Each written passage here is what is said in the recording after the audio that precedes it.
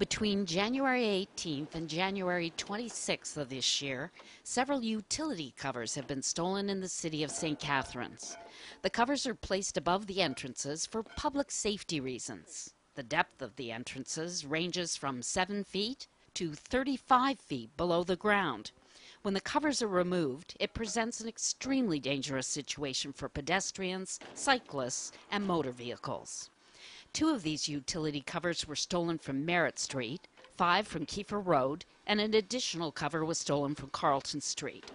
The cast iron covers are black, circular in shape, approximately 23.5 inches in diameter, and weigh about 160 pounds each. If you have any information about these thefts, please call Niagara Crime Stoppers at 1-800-222-TIPS. You could be eligible for up to a $2,000 reward. Remember, in all cases, you will never have to give your name. Crime Stoppers does not subscribe to call display.